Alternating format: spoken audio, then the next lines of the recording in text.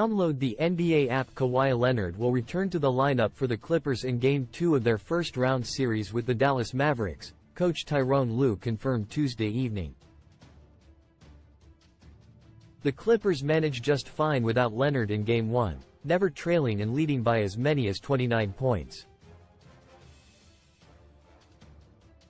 La's other celebrated starters, James Harden and Paul George, stepped up in Leonard's place by combining for 50 points.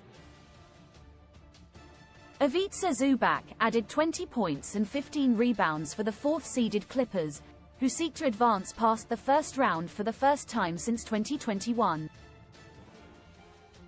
Leonard has been out since March 31 while dealing with inflammation in his right knee.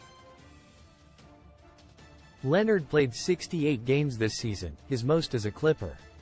The All-Star forward averaged 23.7 points, 6.1 rebounds and 3.6 assists. Last season, Leonard played in the first game of the playoffs against the Phoenix Suns before missing the final 3 games with a torn meniscus in his right knee. In the 2021 playoffs, Leonard sprained his knee against Utah in the Western Conference semifinals. The Clippers beat the Jazz and advanced to the Western Conference Finals for the first time, losing to the Phoenix Suns in 6 games.